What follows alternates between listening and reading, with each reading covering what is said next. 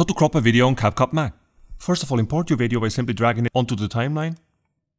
And then in the toolbar, choose crop. You can then either free crop your video by using these handles on the edges, or you can set one of the popular crop ratios here. At the moment our setting is set to free crop, but simply click here on this down arrow and adjust it to your liking. For example, if you would like to make a TikTok video or an Instagram video, you would usually use a crop ratio of 9:16. You can then further adjust your crop by simply left clicking and dragging. Once you're happy with the result, click on confirm. Now please note that we cropped our video to 9:16, however the video format is still set to 16:9, you can see that here. And you can also see it in the player window, because here we still have these huge black bars on the left and on the right. So to solve this problem, click on the aspect ratio button here in the middle, and make sure to set the same aspect ratio that we set before in the crop window, which in our case is 9:16. And as you can see, the black bars are now gone. And this is how we crop a video on CapCut Mac. If you enjoyed this video, make sure to smash the like button and subscribe for more CapCut tutorials.